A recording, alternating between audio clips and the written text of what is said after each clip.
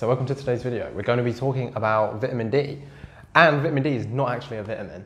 So maybe that's a little curveball to get you interested, because vitamin D is actually not a vitamin. We're going to talk about that down here. So first of all, like, why should you care? If you've clicked this, you're probably already slightly interested, but why should you care? Like, so these four factors, these are huge. These have a huge impact on your day-to-day life. So vitamin D affects your immune modulation. So this is basically like how your immune system functions. So if you have autoimmunity or if you have chronic infections, vitamin D is really important. It affects your circadian balance. So if you have low energy, poor sleep, and your mood and emotions are imbalanced, this is really important to get right. This is a fundamental part about this. This goes further than just the circadian balance affecting the mood and emotions. Vitamin D significantly affects it as well. As I said, it's not a vitamin. It's actually a hormone. So hormones really affect how you feel, and this is why it can affect your mood and emotions so much. And up here we've got metabolic functions. So if you have dental cavities, or if you have problems with your teeth, or if you have bone density issues, so osteoporosis, osteopenia, or you just generally don't have like strong joints, strong bones, this is something you really need to know. So we're gonna delve into these a little bit more and look at how vitamin D affects these things. And I'm gonna help you understand not only why these are important, how this actually works. So you can see we've got some amazing visuals down here. I drew you a liver, I drew you some kidneys, we've got a little sun over here. So I'm going to walk you through the process of how we actually make vitamin D, and like how to actually supplement and what to actually do to make sure that you're getting the right amount of vitamin D so you can have all of the benefits for the things that we're going to talk about up here. So this is going to be a full guide of everything you need to know about vitamin D. So we're going to cover everything. Vitamin D, it's not actually a vitamin, it's a hormone.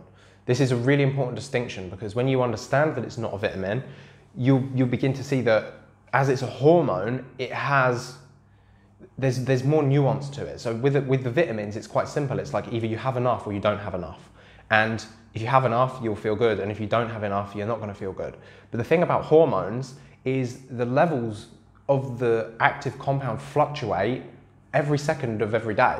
So lots of different stimulus or different things in your environment are going to change the levels of these hormones in your body, and they're going to change how you feel. So vitamin D, we need to completely rework how you think about vitamin D, because it's not actually a vitamin. The way that it functions inside the body is like a hormone. It's more like a hormone than a vitamin. In truth, the true vitamin here, is the sunlight. Because a vitamin is defined as something that we can't synthesize inside our own body, and we can't make sunlight inside our own body. But we can make vitamin D, and we actually do it here, and we're going to walk you through this process of how we make vitamin D. But the true vitamin is actually the sunshine. We have all of the prerequisites, we have the machinery to actually make vitamin D inside ourselves. The only component that we miss is the sunlight. So the sunlight is actually the vitamin. The vitamin D that we think of is actually a hormone, and that is really important to understand in how we can make sure we get all of the benefits from vitamin D supplementation, sun exposure, and understanding what vitamin D does inside the body. So let's go a little bit more in depth into the functions. So we've got immune modulation up here, and this is the key word here, I've underlined it, modulation. So the word modulate means to control, to vary. So if your immune system is like overactive and you have autoimmunity, if you have low vitamin D, that might be contributing to it. But you might find that your autoimmune symptoms, so your immune system is up here, is regulated, it's brought down by the appropriate vitamin D levels. It's a modulator. And on the other side, if you have chronic infections, so say you've got like SIBO or a gut infection or parasites or something, Lyme disease, EBV, any of these chronic infections, these mean that your immune system is too low. And vitamin D is something that modulates it. So this can bring your immune system up if it's too low. So getting your vitamin D right is really important, whether you're on either side of this spectrum. So whether you have chronic infections and you have low immunity, or whether you have autoimmune disease and your immune system is really high. Either way, this is going to bring it back to balance. It's going to bring it back to normal. So making sure you get your levels right is really important for modulating the immune system up or down. And so maybe you've got both, maybe you've got chronic infections and maybe you have autoimmunity. This is going to help your immune system fight the infections, but it's also going to bring your autoimmunity down. So it's really important that we get it right for this reason. It brings it up and it brings it down depending on the need. Down here we have circadian balance. And again, I'm using very specific words here. So the word here is balance. So these words are key because it's all about finding that sweet spot in the middle. Balance is that health is balance. So being able to find balance in the circadian rhythm is really important. So what does this look like? This looks like having loads of energy in the day, you know? I want you to wake up in the morning and be like, let's get it, you know, let's go, let's live my life, let's pursue my purpose, let's chase my dreams, let's have the energy to go out and socialize and engage with other people and bring the earth towards the new version of earth that I want it to be, and to live a life that I love and enjoy. But if you get up and you're like, I'm really tired, you know, you're not going to do anything. You're not going to enjoy yourself.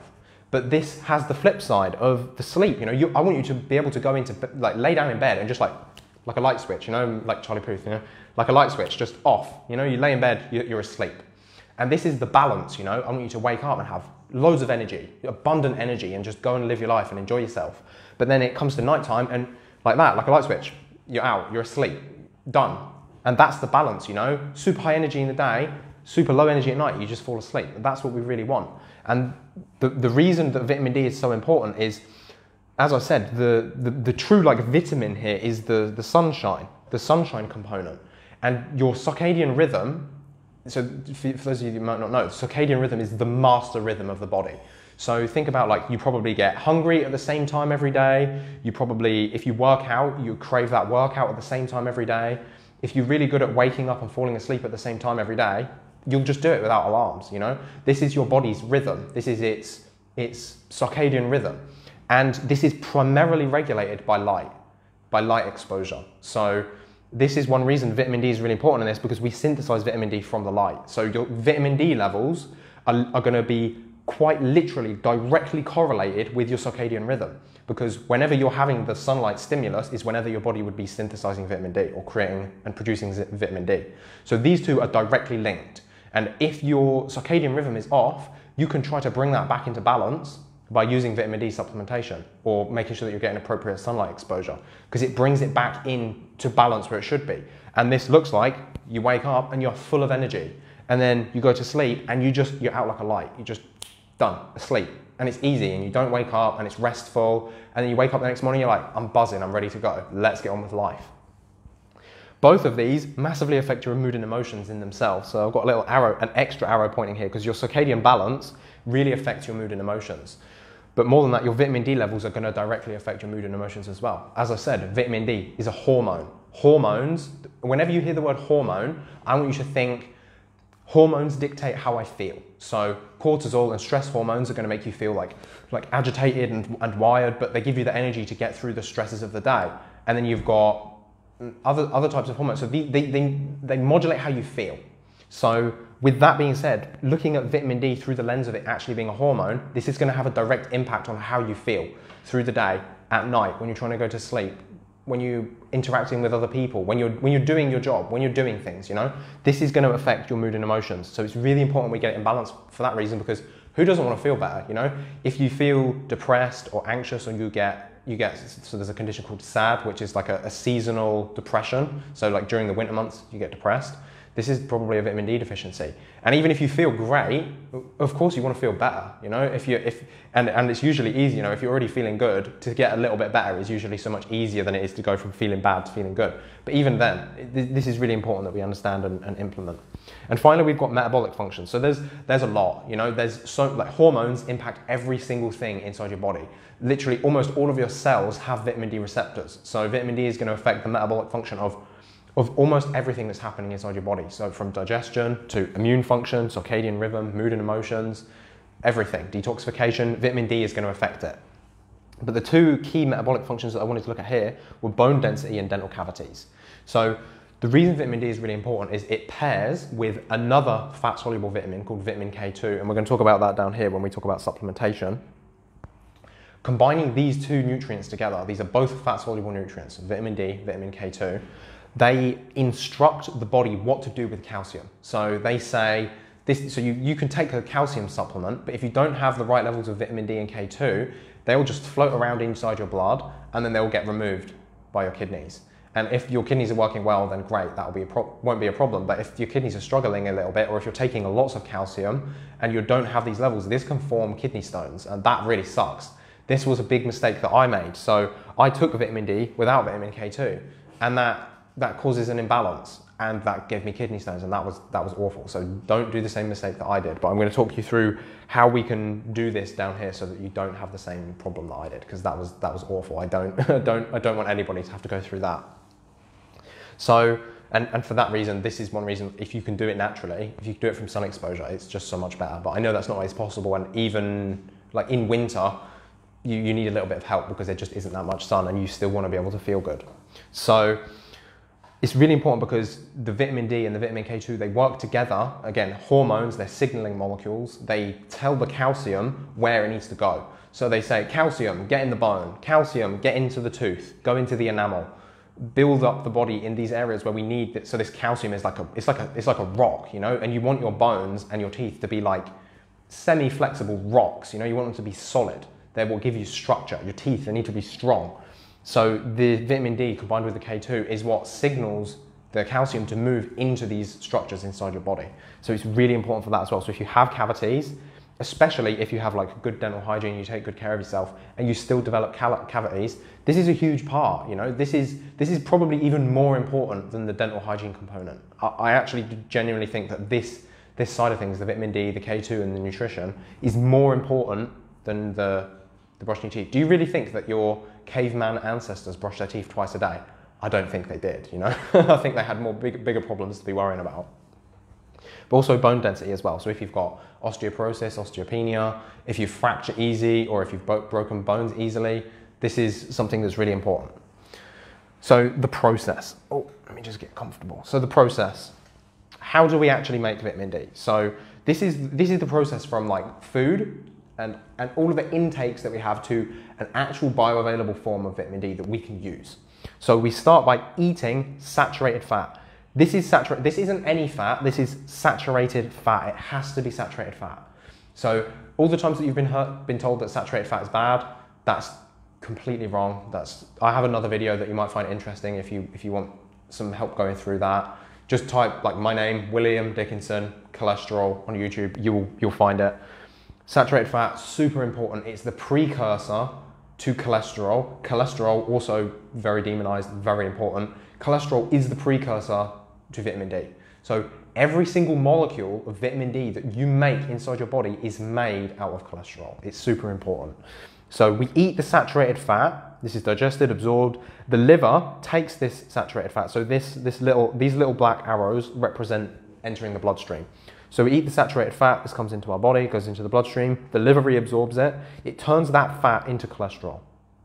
This fat is then either moved straight into the liver, or it's packaged up and redistributed around the body, and then it comes to the skin. So this cholesterol gets packaged up into LDL-C, so LDL cholesterol, the evil one, you know, if you've probably been told that's the evil one, not at all. It's bringing this healthy, vital cholesterol to your skin, where you have this reaction that occurs. So the cholesterol comes into the skin, the sun shines the certain frequencies of light that your body needs.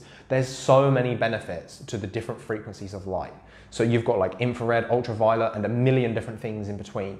The sun is literally just like condensed energy that you just absorb. So like plants live on just sunlight alone, basically. The sun is so important. It's so much more than just vitamin D. But for the sake of making the video kind of simple, we're just going to be looking at the vitamin D function today. So you absorb these rays of light that your body uses to take this cholesterol molecule and to turn it into vitamin D. So if you take vitamin D as a supplement, it comes in at this stage. So this is why if you don't have good sun exposure, and I'm going to say if you can get it, then just do it, okay? Supplements, you're not going to find health in a supplement. I'll just throw that out there for you now. If you're planning on healing just by taking a bunch of supplements, it's not going to work. It just doesn't work like that. Health is so much more than just pop 50 pills a day. That doesn't work. Even if they're not like medication, if they're actually supplements, that's not the way that you're going to get healthy. So if you can do it with sun, then do it. If you can't, and so I live in Portugal, it's very sunny most of the time. Even now, I cannot synthesize enough vitamin D, so I use a supplement. But we'll get to that, we'll talk about that down here. So the cholesterol goes to the skin, it adds to, the sun is absorbed through this exposure, the cholesterol is then turned into vitamin D. So this is the first inactive form of vitamin D. This then goes through a process. So this is going to help you understand more about why this is a hormone.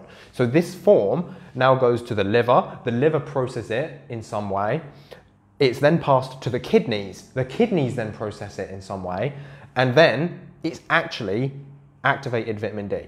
So the reason I think that it's important to include these steps is whenever we're talking about hormones of any kind, so obviously we're looking at vitamin D here, but this is for all steroid and stress hormones, so your testosterone, your estrogen, your cortisol, all of your different hormones, they're all impacted by the liver and the kidneys. So anytime they're activated, it more often than not is happening inside the kidney. So you see this final stage of activation happens inside the kidneys. Whenever we're thinking hormones and especially activation, we want to think kidneys. So your adrenal glands, adrenal, the word adrenal. So the word adrenal gland is literally a contraction of ad, which means above, and renal, which means kidney. So I've got your kidneys here.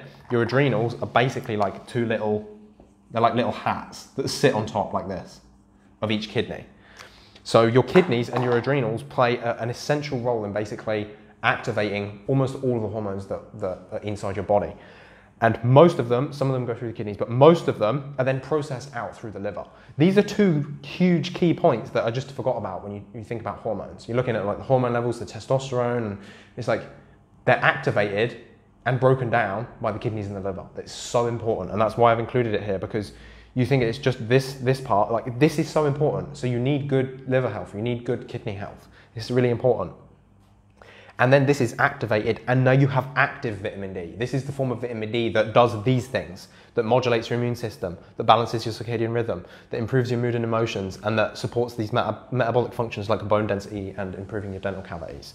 So you can see this is a process, you know, this isn't just like take a supplement, done. If you can do it without taking the supplement, is better, but that means you need to have this metabolic machinery working.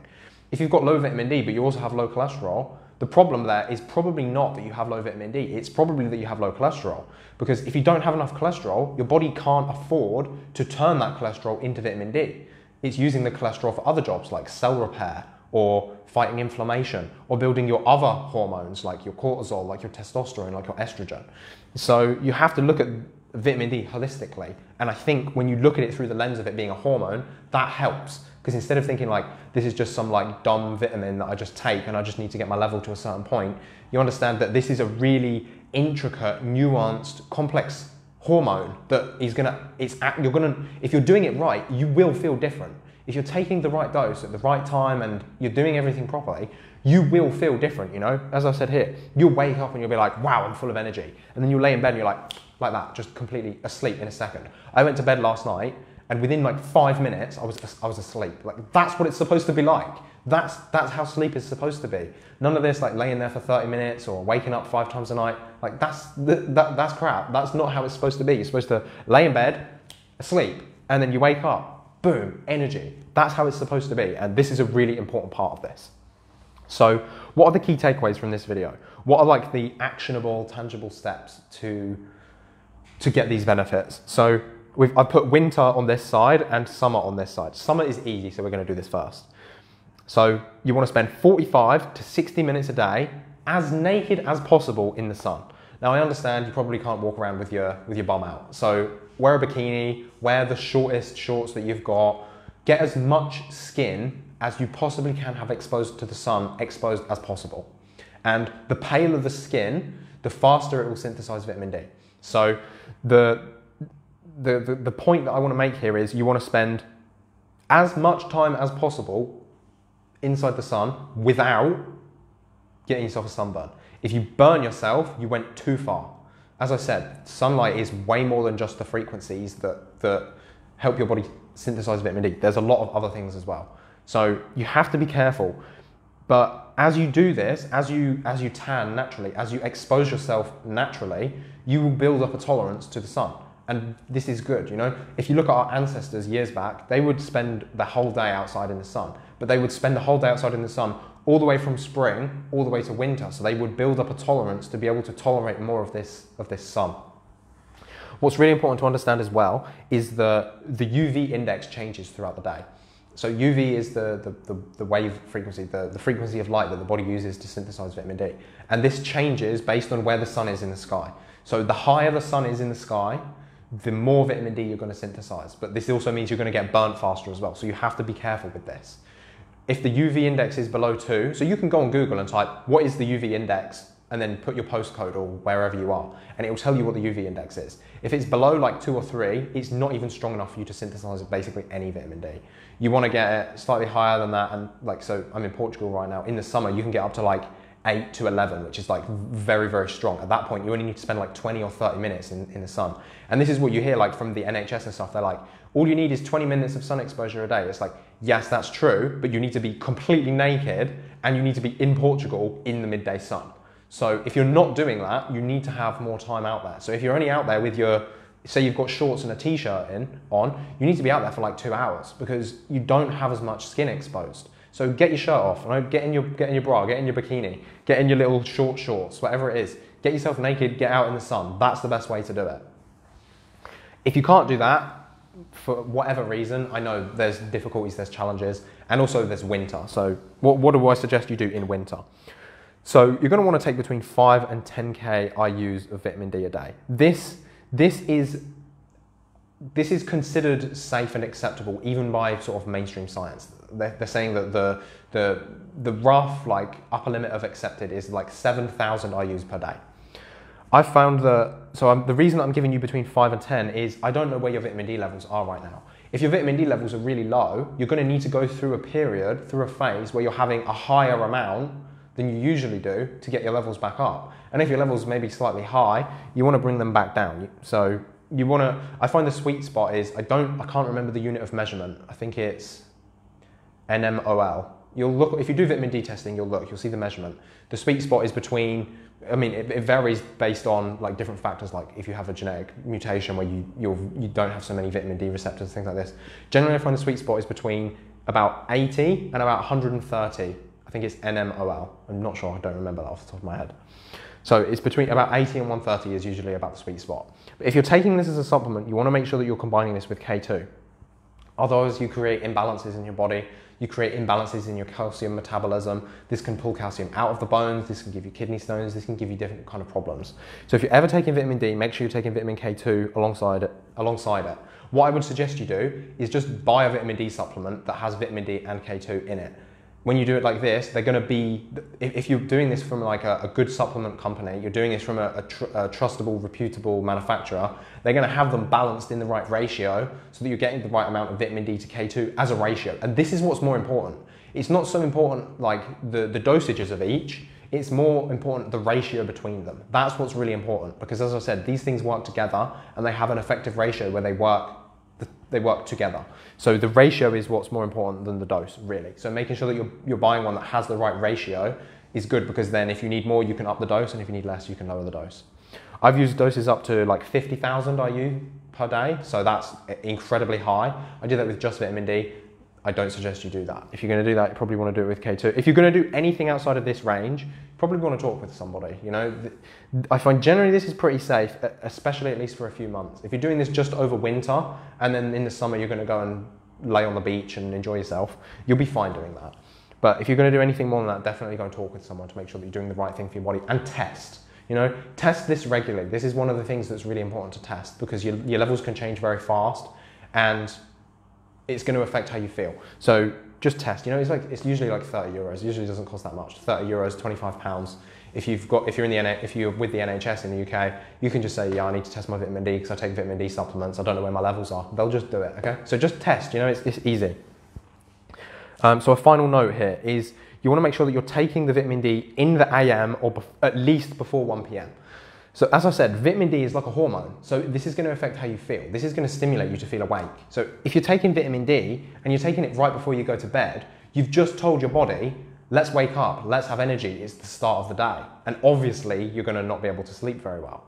So you want to make sure that you're taking this in the morning. And as I said, even if we do take vitamin D as a supplement, you're taking it here. Right? So if your body needs to activate it, it's still going to go through the liver, the kidneys to become actually activated vitamin D. So taking this first thing in the morning is going to give this resource to your body and then it can activate it through the day as it needs to do so.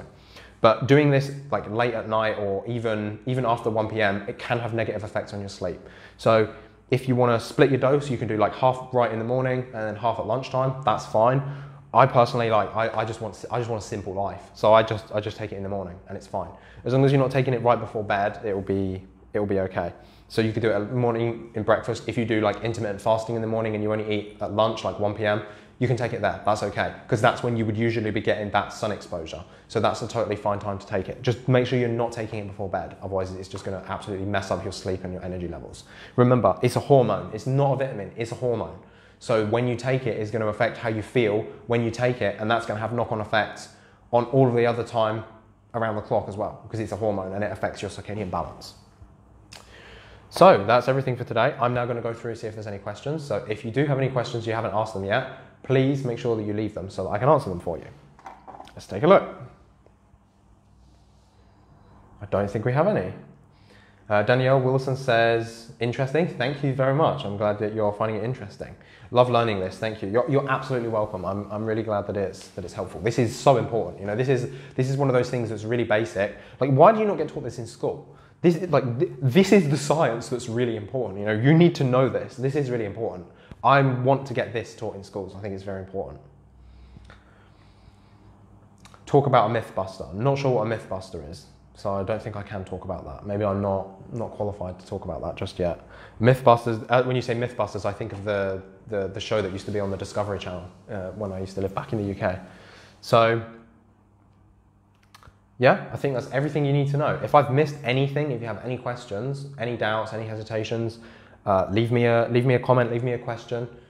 If you need some more like personal help, reach out. If it's a bit of a personal question, you know, sometimes you don't really want to post your health stuff all over a comment thingy or a description or something. Just reach out and send me a message, and I'll be happy to help you. So, Daniel says, I am a Mythbusters. Yeah, I think I am. So especially with the saturated fat, the cholesterol thing, if you're still not sure about this, if you can't just take my word for it from here, go on my YouTube channel and search William Dickinson cholesterol. There's a really amazing video that walks you through it. It's going to help you understand why you have high cholesterol levels. It's going to talk to you about how you can lower them naturally. It's going to help you figure out like what's going on, and it's going to take all of that fear out of it. You know, because I was told when my cholesterol levels were high that I wasn't going to have a heart attack in 6 months. I was told I was going to have a heart attack any second. And you don't need, like, that kind of fear is not a healing energy to be in. So if I can dispel that fear around cholesterol and help you understand what it actually means and what you can do about it, then I think that's really important. So go and check that video out. If you enjoyed this and you just want to know a little bit more about cholesterol, that will be a really good video for you. Lily Addo says, thank you so much for taking the time to share. I just recently started taking vitamin D. That's great, Lily. That's awesome. Just make sure you've got vitamin K2 in there as well. It's really, really important. Don't make the same mistake that I did, where you take vitamin D without K2. It will cause lots of different problems. So make sure you're taking K2 alongside it. Liz, nice to have you, Liz. Liz says, do you need to get your levels tested to know how much you need? I think it's a good idea, especially because it's not really that expensive. You know, it's one of those things that's it's really quite inexpensive to do, especially if you just do it like maybe twice a year.